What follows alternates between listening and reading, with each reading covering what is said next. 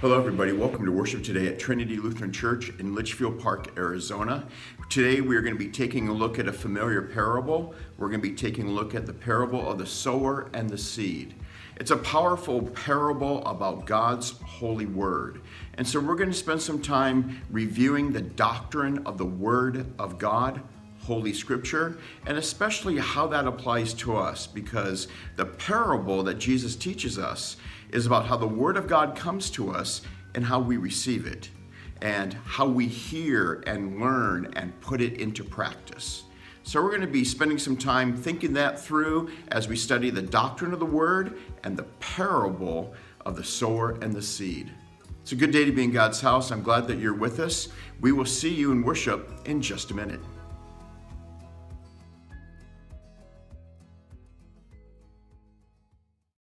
God's word is our great heritage and shall be ours forever, to spread its light from age to age shall be our chief endeavor. Through life it guides our way, in death it is our stay. Lord, grant while worlds endure we keep its teachings pure throughout all generations.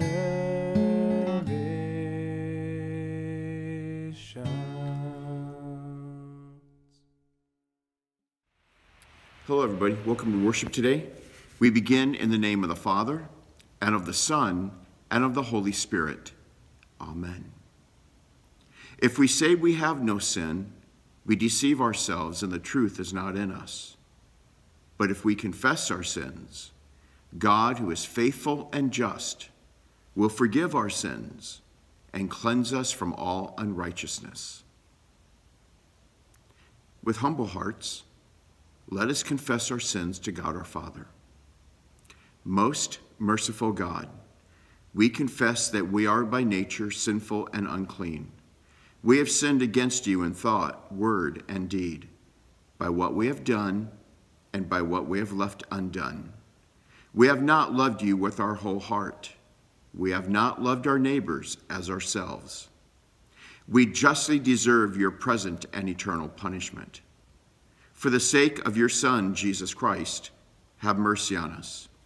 Forgive us, renew us, and lead us, so that we may delight in your will and walk in your ways to the glory of your holy name. Amen. Almighty God, in his mercy, has given his Son, Jesus Christ, to die for you, and for his sake, he forgives you all of your sins. As a called and ordained servant of Christ, and by his authority, I therefore forgive you all of your sins in the name of the Father, and of the Son, and of the Holy Spirit. Amen. Our first scripture lesson for today comes from Psalm 119, the first 16 verses. Blessed are those whose ways are blameless, who walk according to the law of the Lord. Blessed are those who keep his statutes and seek him with all their heart. They do no wrong but follow his ways. You have laid down precepts that are to be fully obeyed. Oh, that my ways were steadfast in obeying your decrees. Then I would not be put to shame when I consider your commands. I will praise you with an upright heart as I learn your righteous laws. I will obey your decrees. Do not utterly forsake me. How can a young person stay on the path of purity? By living according to your word. I seek you with all my heart. Do not let me stray from your commands. I have hidden your word in my heart that I might not sin against you.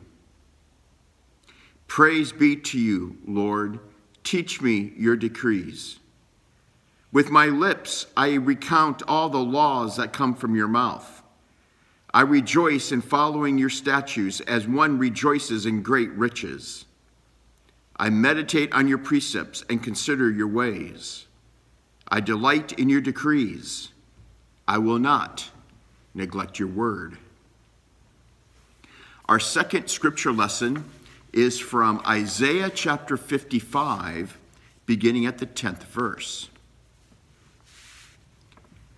As the rain and the snow come down from heaven, and do not return to it without watering the earth and making it bud and flourish, so that it yields seed for the sower and bread for the eater, so is my word that goes out from my mouth. It will not return to me empty, but will accomplish what I desire and achieve the purpose for which I sent it. You will go out in joy and be led forth in peace. The mountains and hills will burst into song before you, and all the trees of the field will clap their hands. Instead of the thorn bush will grow the juniper. Instead of briars, the myrtle will grow. This will be for the Lord's renown, for an everlasting sign that will endure forever. Our gospel lesson for today is from Luke chapter 8, beginning at the 4th verse. While a large crowd was gathering and people were coming to Jesus from town after town, he told this parable. A farmer went out to sow his seed. As he was scattering the seed, some fell along the path, and it was trampled on, and the birds ate it up. Some fell on the rocky ground, and when it came up, the plants withered because they had no moisture. Other seed fell among thorns, which grew up with it and choked the plants. Still other seed fell on good soil. It came up and yielded a crop 100 times more than was sown. When he said this, he called out, "Whoever has ears to hear, let him hear." Now his disciples asked him what this parable meant. And he said, "The knowledge of the secrets of the kingdom of God have been given to you. But to others I speak in parables, so that though seeing, they may not see. Though hearing, they may not understand. This is the meaning of the parable. The seed is the word of God. Those along the path are the ones who hear, and then the devil comes and takes away the word from their hearts, so that they may not believe and be saved. Those on the rocky ground are the ones who receive the word with joy when they hear it, but they have no root. They believe for a while, but in the time of testing, they fall away. The seed that fell among the thorns stands for those who hear, but as they go on their way, they are choked by life's worries, riches, and pleasures, and they do not mature. But the seed on the good soil stands for those with a noble and good heart, who hear the word, retain it, and by persevering, produce a crop. This is the word of our God. We now join together in confessing the Christian faith in the words of the Apostles' Creed. I believe in God the Father Almighty, maker of heaven and earth, and in Jesus Christ, his only Son, our Lord, who was conceived by the Holy Spirit, born of the Virgin Mary, suffered under Pontius Pilate, was crucified, died, and was buried. He descended into hell. The third day he rose again from the dead. He ascended into heaven and sits at the right hand of God the Father Almighty.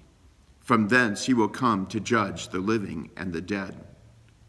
And I believe in the Holy Spirit, the holy Christian church, the communion of saints, the forgiveness of sins, the resurrection of the body, and the life everlasting. Amen.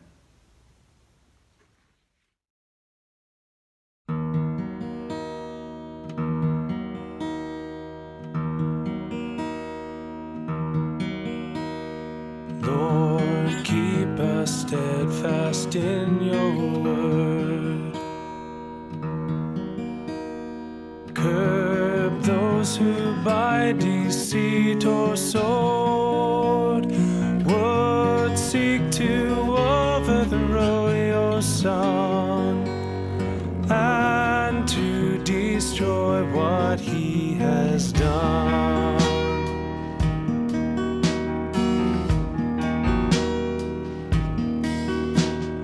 Lord Jesus Christ, your power make known, for you are Lord of lords alone. Defend your Christendom that we may sing your praise eternally.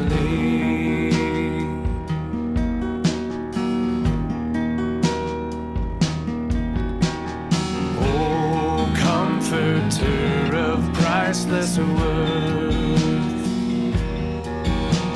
send peace and unity on earth. Support us in our final strife and lead us out of death to life.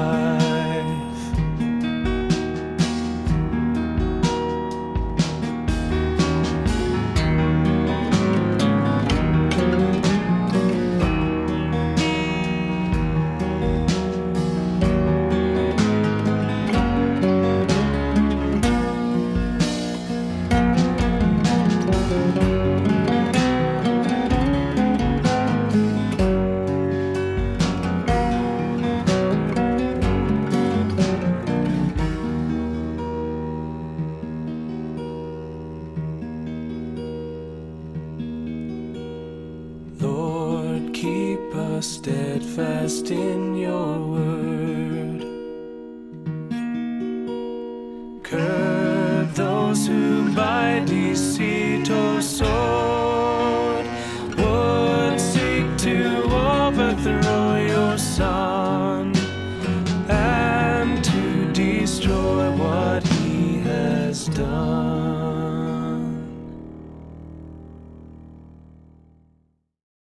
The Gospel of Luke begins the parable of the sower and the seed with a triple emphasis on sowing.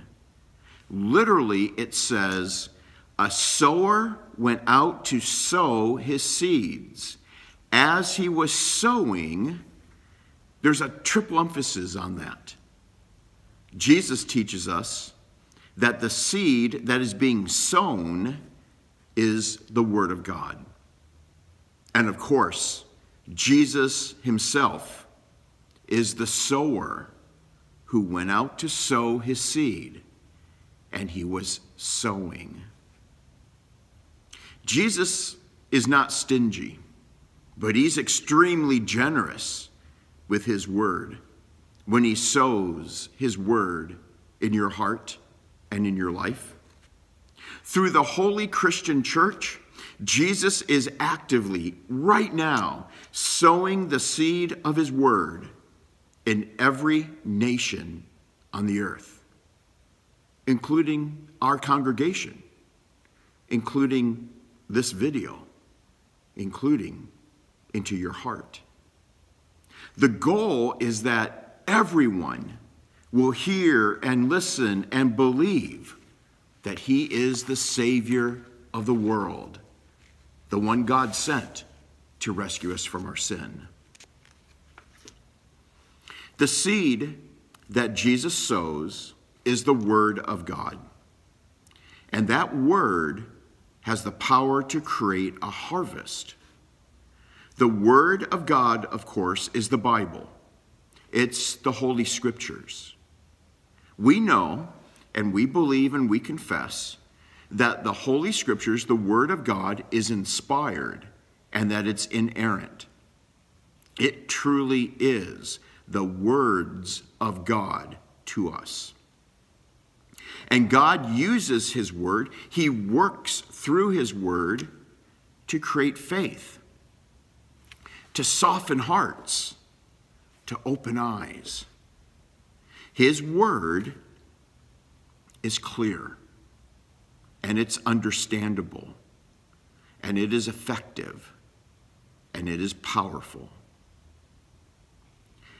When you think about the Word of God, remember that it comes to us in two ways: the law and the gospel.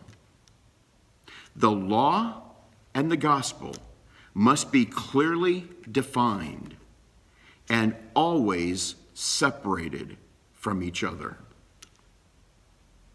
It's hard to imagine two other words that are more important in all of theology: the law and the gospel. Key words, crucial words to understand Scripture and the doctrines of the church. So let's start with the law of God, a part of God's holy word. The law of God is powerful, and its primary purpose is to expose your sin. It works to convict you of your rebellion and immorality and disobedience. It is meant to lead you to repentance. And sometimes the law of God is painful in our lives. It can create guilt and shame, but that's what it's meant to do.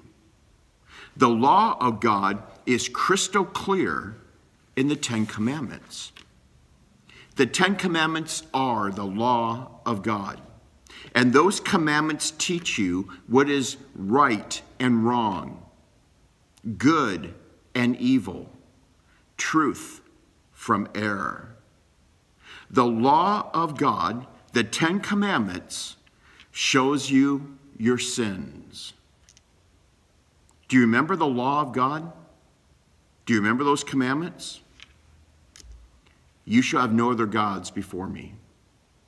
You shall not take the name of the Lord thy God in vain. Remember the Sabbath day and keep it holy. Honor your father and your mother. Thou shalt not kill. Thou shalt not commit adultery. Thou shalt not steal. Thou shalt not bear false witness against thy neighbor. And the 9th and the 10th commandments, thou shalt not covet anything that belongs to your neighbor. These commandments show you where you have sinned, where you have disobeyed the law of God, where you have sinned against God and against other people. The law of God reveals to you your sin. It exposes it. It shows you the depth and the corruption of sin in your life, in your thoughts, in your words, in your actions, even in the things you should have done but you failed to do. The law of God, it creates guilt. It always condemns and accuses, and it declares that you will die in your sin. The law of God is not good news. It's harsh. It is extremely powerful. The Bible describes the law of God as a fire that consumes us. It's described as a hammer that crushes rocks, like our hard heart and our stubborn pride. The law of God has the power to expose your sin and to convict you and to condemn you. but it has no power whatsoever to heal you, to forgive you, or to give you life. For healing and forgiveness and life, you need the gospel of the Lord Jesus Christ.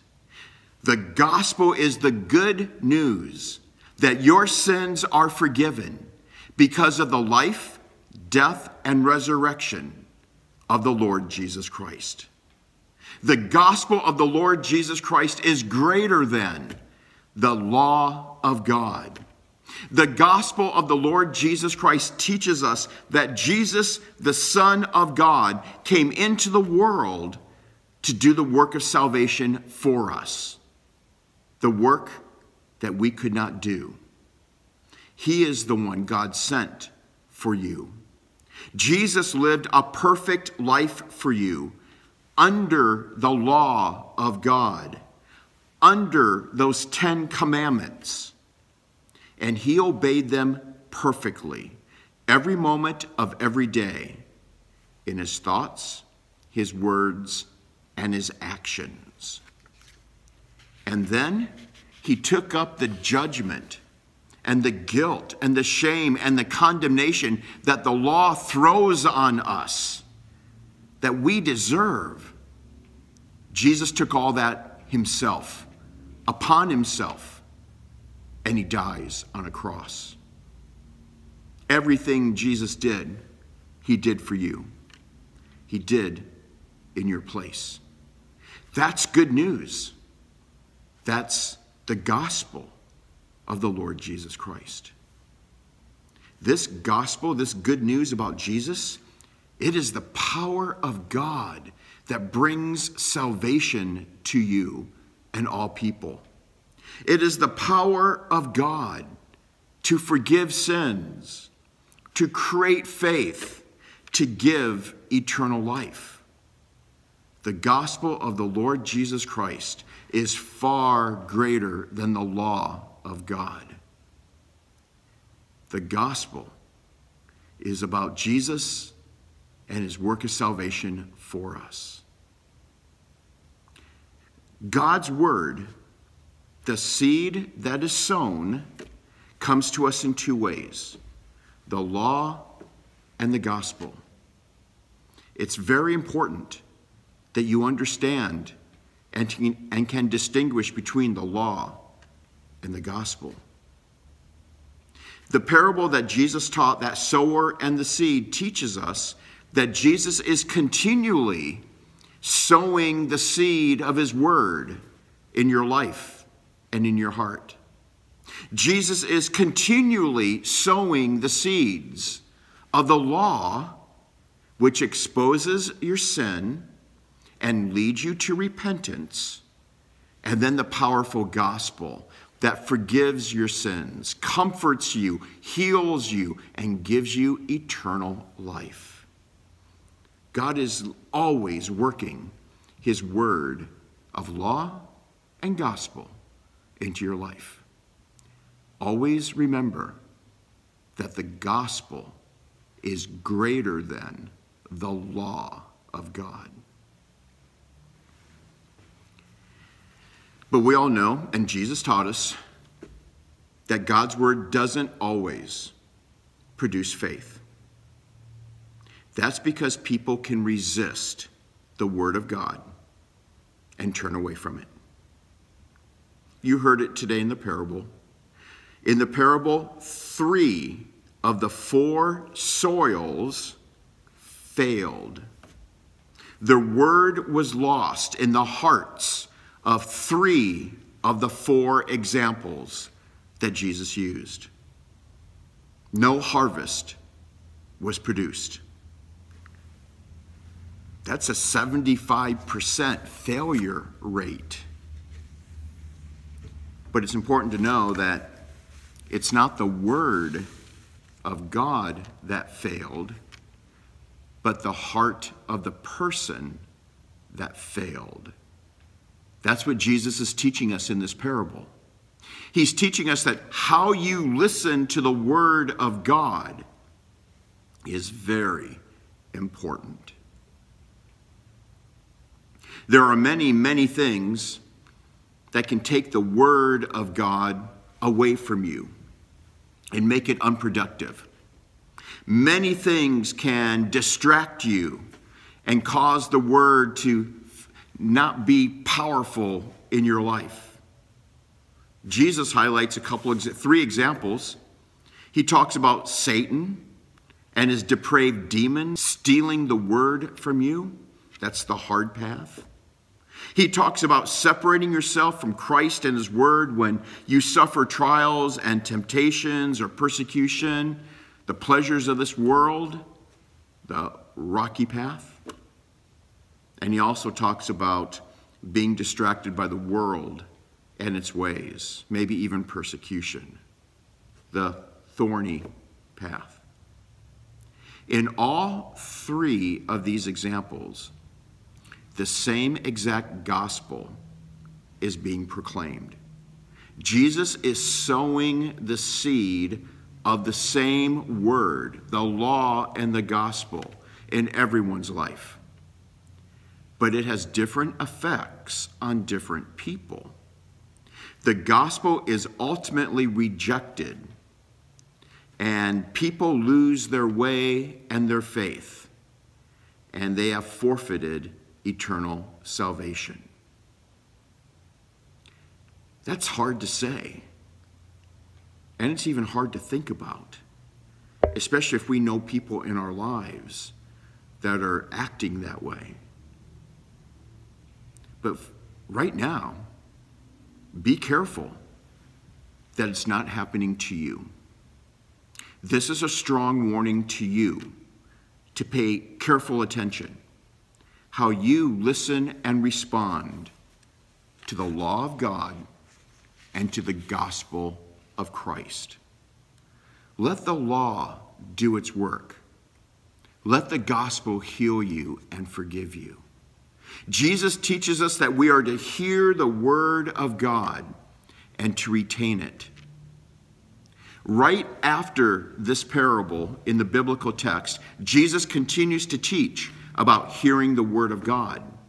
In that chapter in Luke, if you were going to keep going and read it, which I encourage you to do, he says that we are to consider carefully how you listen to the word. That's really an explanation of the entire parable. Consider carefully how you listen to the word. And then later on in the chapter, Jesus says, his mothers and brothers are those who hear God's word and put it into practice. The good soil is the person who takes hold of the word of God, keeps it in their heart, and puts it into practice. The good soil does consider carefully how they listen to the word. It means that you're eager to hear the word, to learn it, to understand it. What God teaches you in Holy Scriptures is important to you, and you want to know as much about it as you can and put it into practice in your life. The Holy Spirit creates a desire within you to be biblically literate and doctrinally sound. The Holy Spirit at work within you creates a hunger and a thirst for the Word of God. You see, that's the nature of faith. It draws you to Christ and His Word. Really, when you think about it, the only ones that want you to stay away from Christ and His Word is Satan, your sinful nature, and the world. Remember how Martin Luther says it in the Small Catechism? We should fear and love God, that we do not despise preaching or His word, but hold it sacred and gladly hear it and learn it. That would be a good explanation of this parable, that we hold it sacred and may we gladly hear it and learn it. So one of the things that this parable does is it calls you to evaluate yourself. Take an honest look at what your attitude is towards the Word of God. Is your heart hard or soft when it comes to God's law? Do you believe the gospel of the Lord Jesus Christ? Do you know that your sins are forgiven and that you belong to God? Do you have that assurance that you belong to Him? Your sins are gone. You have peace with God, and you will live forever in the kingdom of heaven. Are you eager to hear the word, to retain it, and to, by persevering, produce a crop like Jesus talks about? Perseverance in God's word. That's what this parable is all about. Abiding in Christ, abiding in His word. Hearing and understanding and properly responding to the law and the gospel. Jesus is the sower, and He is continually sowing His seed, both law and gospel, in your life. He is continually at work bringing you His word, both law and gospel. But the gospel is always greater than the law. So put it in your ears. Let it be planted in your heart. He has given you a plethora of ways to learn and study and understand His word. So the question today is, how do you hear and retain the word of God? How do you hear and retain the word of God? Amen. We pray. Lord Jesus, we thank you that you have sown the seed of your word into our hearts. We ask for good soil, that is a heart that intentionally hears and retains your word. Allow your law to work in our hearts to convict us of sin. Lead us to repentance and turn us away from rebellion. Grant us faith in the gospel, trusting that our sins are forgiven and that we belong to you through faith alone and by your grace alone. Help us to understand Holy Scripture and give us a hunger and thirst to become ever more biblically literate and doctrinally sound disciples. We pray this in your holy name. Amen. We join together in the Lord's Prayer. Our Father, who art in heaven, hallowed be thy name. Thy kingdom come, thy will be done, on earth as it is in heaven. Give us this day our daily bread, and forgive us our trespasses, as we forgive those who trespass against us. And lead us not into temptation, but deliver us from evil. For thine is the kingdom, and the power, and the glory, forever and ever. Amen. And now may the grace of our Lord Jesus Christ, the love of God the Father, and the fellowship of the Holy Spirit be with you all. Amen. See you next week in worship.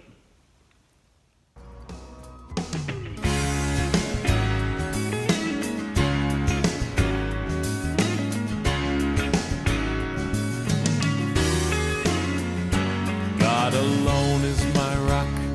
He is my salvation. He is my fortress. I am not forsaken. God alone is my rock. He is my salvation. He is my fortress. I will not be shaken.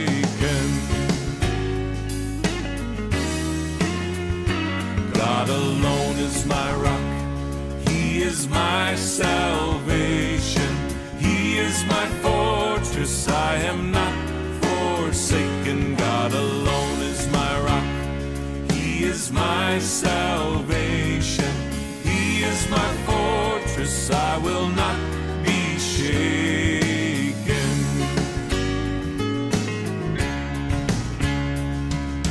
My Lord is sure, my Lord is strong.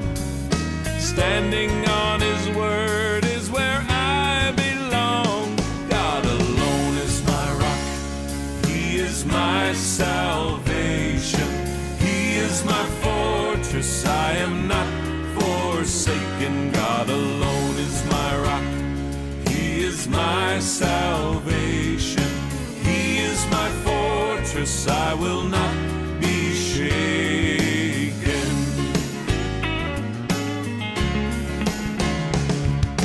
I may stumble, I may fall, but my God will see me through it all. God alone is my rock, he is my salvation. He is my fortress, I am not forsaken. God alone is my rock, he is my salvation. He is my fortress, I will not be shaken. God alone is my rock, he is my salvation. He is my fortress, I am not forsaken. God alone is my rock, he is my salvation. He is my fortress, I will not be shaken. I will not be shaken.